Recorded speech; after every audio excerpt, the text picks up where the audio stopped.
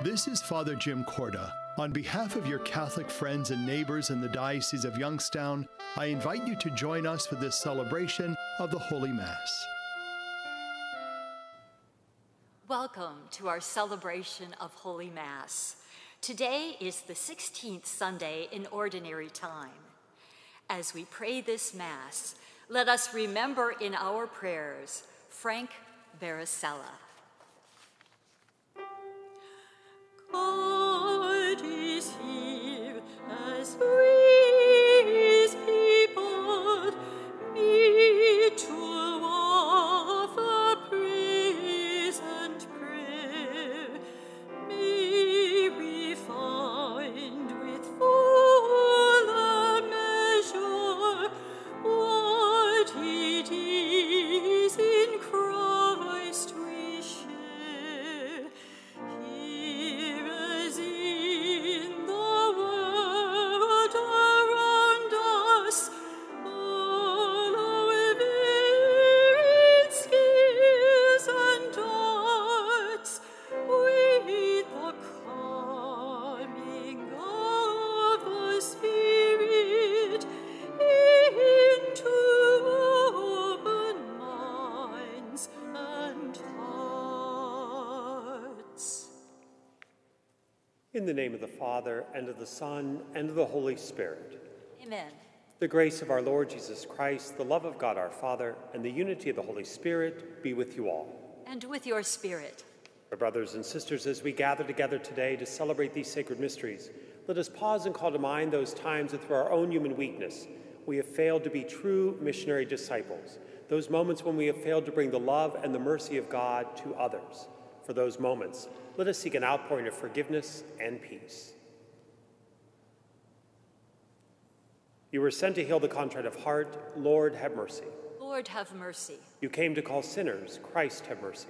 Christ, have mercy. You are seated at the right hand of the Father to intercede for us. Lord, have mercy. Lord, have mercy. May Almighty God have mercy on us, forgive us our sins, and bring us to everlasting life. Amen. Glory to God in the highest, and on earth peace to people of good will. We praise you, we bless you, we adore you, we glorify you. We give you thanks for your great glory. Lord God, Heavenly King, O God, Almighty Father, Lord Jesus Christ, only begotten Son, Lord God, Lamb of God, Son of the Father, you take away the sins of the world, have mercy on us. You take away the sins of the world, receive our prayer. You are seated at the right hand of the Father, have mercy on us. For you alone are the Holy One, you alone are the Lord, you alone are the Most High, Jesus Christ, with the Holy Spirit, in the glory of God the Father. Amen. Let us pray. Show favor, O Lord, to your servants, and mercifully increase the gifts of your grace, that made fervent in hope, faith, and charity, they may be ever watchful in keeping your commands. Through our Lord Jesus Christ, your Son, who lives and reigns with you in the unity of the Holy Spirit, God forever and ever. Amen. A reading from the Book of Wisdom.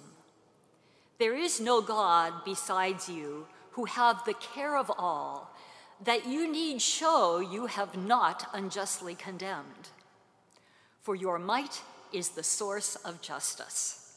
Your mastery over all things makes you lenient to all. For you show your might when the perfection of your power is disbelieved, and in those who know you, you rebuke temerity. But though you are master of might, you judge with clemency, and with much lenience you govern us. For power, whenever you will, attends you. And you taught your people by these deeds that those who are just must be kind. And you gave your children good ground for hope, that you would permit repentance for their sins. The word of the Lord. Thanks be to God. Lord, you are good and forgiving. Lord, you are good and forgiving. You, O Lord, are good and forgiving, abounding in kindness to all who call upon you. Hearken, O Lord, to my prayer, and attend to the sound of my pleading. Lord, you are good and forgiving. All the nations you have made shall come and worship you, O Lord, and glorify your name. For you are great, and you do wondrous deeds. You alone are God. Lord, you are good and forgiving. You, O Lord, are a God merciful and gracious, slow to anger, abounding in kindness and fidelity. Turn toward me and have pity on me. Give your strength to your servant. Lord, you are good and forgiving. A reading from the letter of St. Paul to the Romans. Brothers and sisters, the Spirit comes to the aid of our weakness, for we do not know how to pray as we ought. But the Spirit himself intercedes with inexpressible groanings. And the one who searches hearts knows what is the intention of the Spirit, because he intercedes for the holy ones according to God's will. The word of the Lord. Thanks be to God.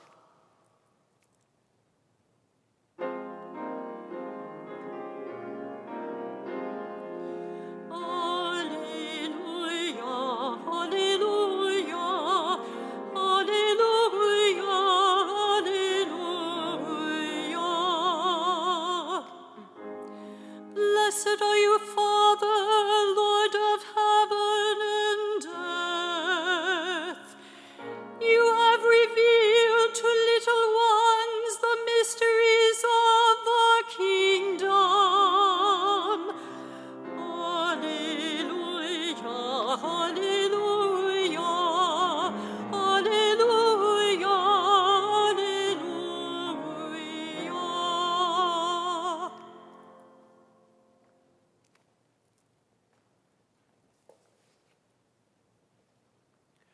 The Lord be with you.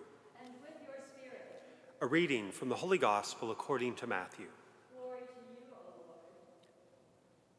Jesus proposed another parable to the crowd, saying, "The kingdom of heaven may be likened to a man who sowed good seed in his field.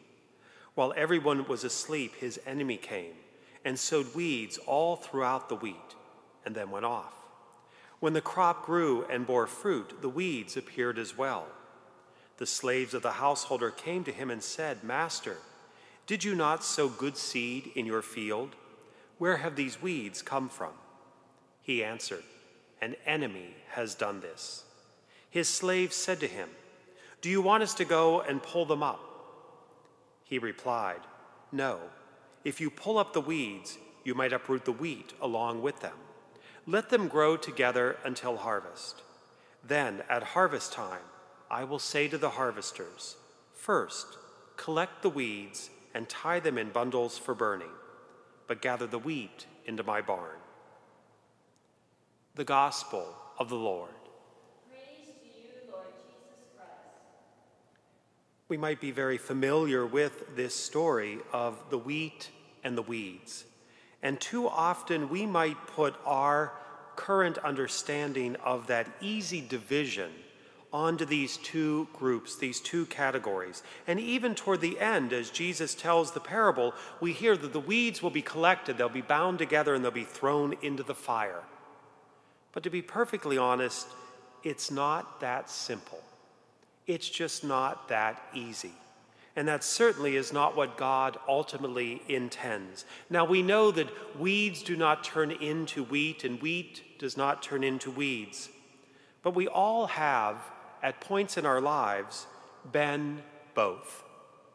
There are times when we have tried very hard and have succeeded in being good, in doing God's will, in allowing that good seed planted within us to grow, to be nurtured, and to flourish, and produce that good fruit. But if we're honest with ourselves, there's also many times when we've been the weeds, when we've opened ourselves up to allowing some other force, we call it the devil, but whatever it is, some other force creeping into our way of acting, our way of thinking, and sowing that bad seed and having it produce what bad seed does. The weeds that not only do no good on their own, but can choke off what is really good in this world. And yet the reality is, if we think of other stories in Scripture, does Jesus in his ministry only worry about those who are good? Do we not have story after story where Jesus reaches out and he is of ministry and of service, of care and compassion for those who, for whatever reason, have allowed the weeds to overtake the wheat in their lives? We hear the story of the lost sheep. He abandons the 99 and goes after the one. The woman caught in adultery thrown before him that he offers forgiveness to. Our responsorial psalm today reminded us that the Lord is good and forgiving. He forgives us those moments when we too often want to become the weeds and do not focus on the growth of the wheat. And yet, it's still not even that simple. Again, too often we want it simply to be good versus bad, black versus white. It's so simple, it's so easy. And that's not the way it is. The whole history of the church has been built in every age and every generation. Good people who at times have had differing views, different opinions. The creed that we are going to profess in just a few moments took 4 different councils over the span of decades and decades. And there was never a gathering of any council in the history of the church where they said, well, here's the good people and here's the bad people. They were people who came together all seeking the good of Jesus, but having different views, different opinions, different thoughts, different ways of going forward. And what ultimately had to happen in every one of those cases was for people to discern, discuss, and yes, let's be honest, at times argue. But once a decision was made, they came together. And in every one of those moments, the church then moved forward. Yes, along the way, there might have been those that said, I didn't get my way, I'm out of here. And they choose on their own to become the weeds. But there have been many who have said, I didn't think of it that way. I didn't look at it that way. You know, that has value. That has merit. And they invite the wheat to grow in their hearts and minds, in their deeds and actions. We live in a world that is too often very quick to see weeds in everybody else. If you don't think exactly like me, if you don't do exactly what I say and what I do, you're no good to me. We cannot continue to move forward in a world that focuses on that way of living. We need to allow God to decide. But until then, each and every one of us must allow that good seed to be sown in us and to allow that harvest to be bountiful. And for those moments when we've given in to the bad, we try, through God's forgiveness and God's goodness, to change our path and to move forward. It is, perhaps at the end, very easy. We just always need to open ourselves up to God's will and allow that to be who we are and who we ultimately become.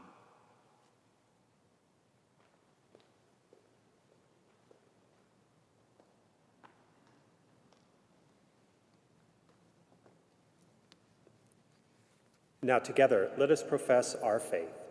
I believe in one God, the Father Almighty, maker of heaven and earth, of all things visible and invisible. I believe in one Lord Jesus Christ, the only begotten Son of God, born of the Father before all ages, God from God, light from light, true God from true God, begotten, not made, consubstantial with the Father. Through him all things were made. For us men and for our salvation, he came down from heaven, and by the Holy Spirit was incarnate in the Virgin Mary and became man. For our sake he was crucified under Pontius Pilate. He suffered death and was buried, and rose again on the 3rd day in accordance with the Scriptures. He ascended into heaven and is seated at the right hand of the Father. He will come again in glory to judge the living and the dead, and his kingdom will have no end. I believe in the Holy Spirit, the Lord, the giver of life, who proceeds from the Father and the Son, who who with the Father and the Son is adored and glorified, who has spoken through the prophets. I believe in one holy Catholic and Apostolic Church. I confess one baptism for the forgiveness of sins, and I look forward to the resurrection of the dead and the life of the world to come. Amen. Placing our trust in God's mercy and forgiveness, let us now give voice to our prayers and needs this day. For the Church, that just as the mature mustard tree is a dwelling place for the birds of the sky, we may be a dwelling place for all people. We pray to the Lord. Lord, hear our prayer. That the nations of the world will promote the dignity of all persons, especially those whose voices are often not heard. We pray to the Lord. Lord, hear our prayer. For grandparents and the elderly, that they may be blessed with strength and good health as they pass on the treasure of their faith to future generations.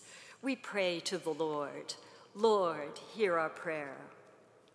For judges, prosecutors, attorneys, and all who work in the legal system, that they may judge with clemency and temper justice with mercy.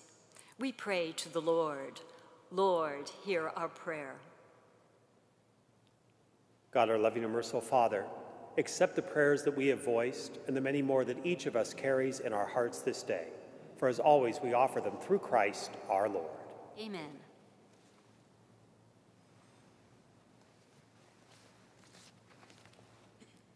Blessed are you, Lord, God of all creation, for through your goodness we have received the bread we offer you.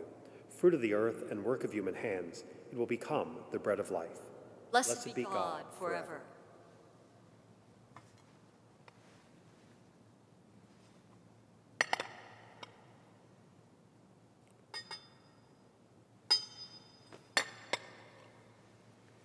Blessed are you, Lord God of all creation, for through your goodness we have received the wine we offer you. Fruit of the vine and work of human hands, it will become our spiritual drink. Blessed be God forever. Pray, my brothers and sisters, that my sacrifice and yours may be acceptable to God, our Almighty Father. May the Lord accept the sacrifice at your hands, for the praise and glory of his name, for our good and the good of all his holy church. O God, who in the one perfect sacrifice brought to completion varied offerings of the law, accept, we pray, this sacrifice from your faithful servants, and make it holy as you bless the gifts of Abel, so that what each has offered to the honor of your majesty may benefit the salvation of all. Through Christ our Lord. Amen. The Lord be with you. And with your spirit. Lift up your hearts. We lift them up to the Lord. Let us give thanks to the Lord our God. It is right and just. It is truly right and just, our duty and our salvation, always and everywhere to give you thanks, Lord, Holy Father, Almighty and eternal God, through Christ our Lord. For out of compassion for the waywardness that is ours, he humbled himself and was born of the Virgin Mary. By the passion of the cross, he freed us from unending death, and by rising from the dead, he gave us life eternal. And so with angels and archangels, with thrones and dominions, with all the hosts and powers of heaven, we sing a hymn of your glory, as without end we acclaim.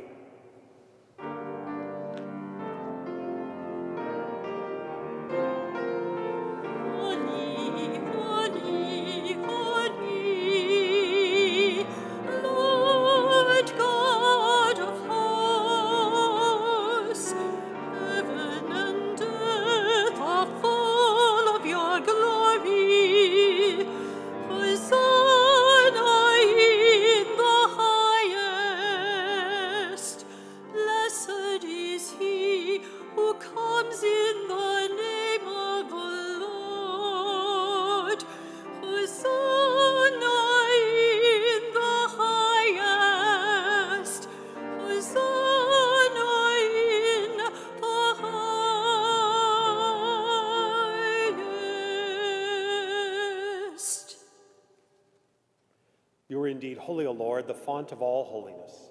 Make holy, therefore, these gifts, we pray, by sending down your Spirit upon them like the dewfall, so that they may become for us the body and blood of our Lord Jesus Christ. At the time he was betrayed and entered willingly into his passion, he took bread and, giving thanks, broke it, and gave it to his disciples, saying, Take this, all of you, and eat of it, for this is my body, which will be given up for you.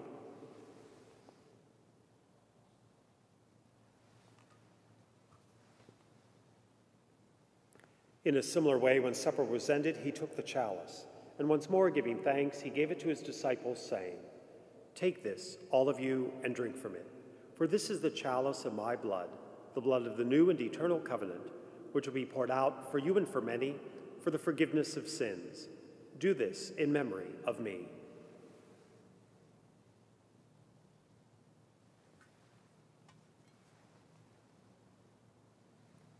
The mystery of faith.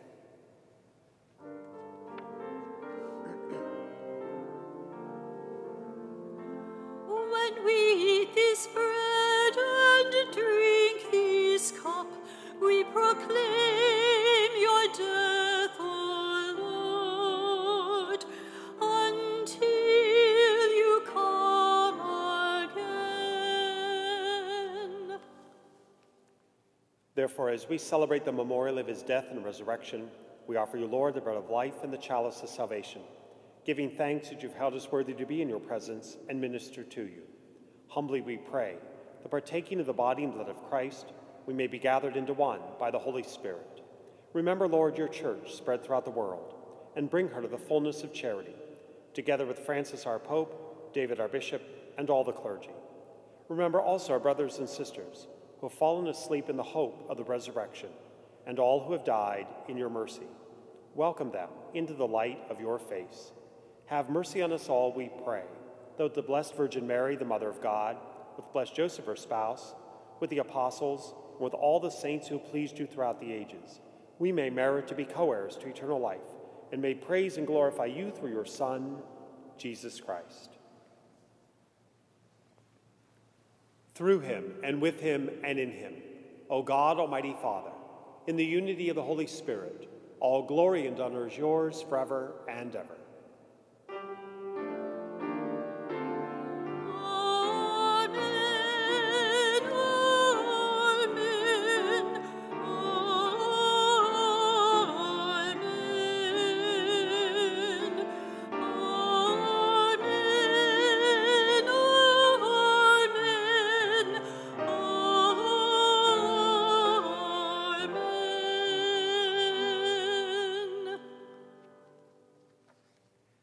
At the Savior's command and formed by divine teaching, we dare to say, Our Father, who art in heaven, hallowed be thy name.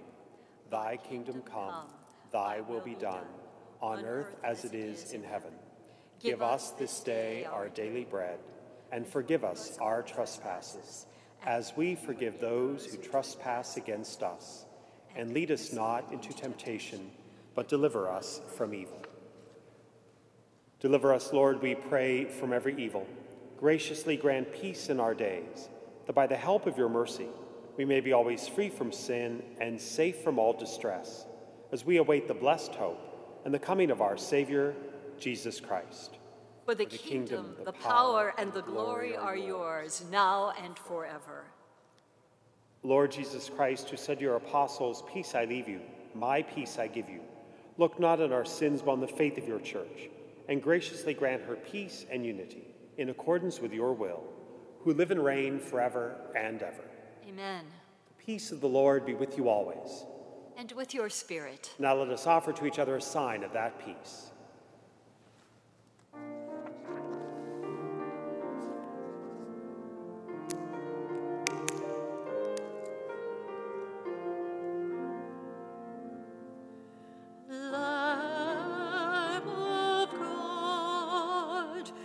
Take away the sins of the world.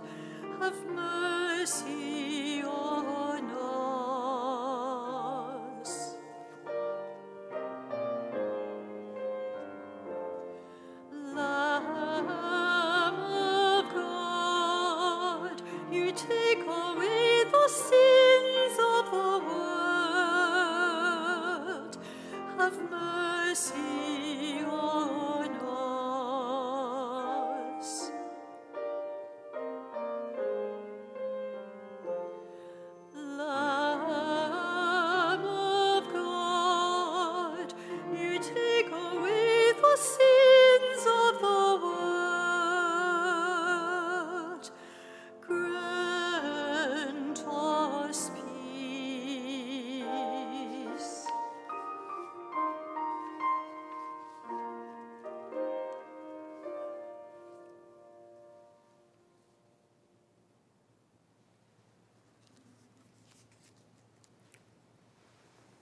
Behold the Lamb of God.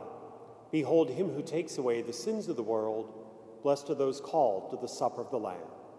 Lord, I am not worthy that you should enter under my roof, but only say the word, and my soul shall be healed.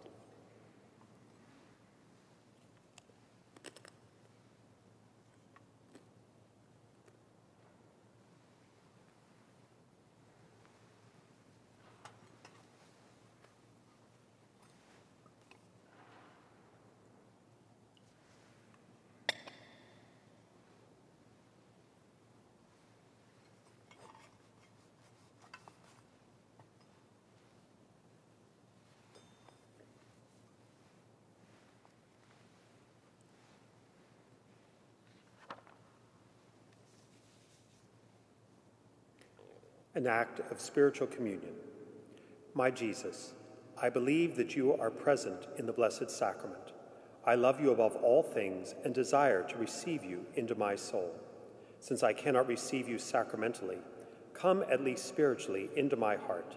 I embrace you as if you were already there, and unite myself wholly to you. Never permit me to be separated from you. Amen. And let us pray. Graciously be present to your people, we pray, O Lord, and lead those you've imbued with heavenly mysteries to pass from former ways to newness of life. Through Christ our Lord. Amen. The Lord be with you. And with your spirit. May Almighty God bless you, the Father, the Son, and the Holy Spirit. Amen. Go and announce the gospel of the Lord. Thanks be to God. Glory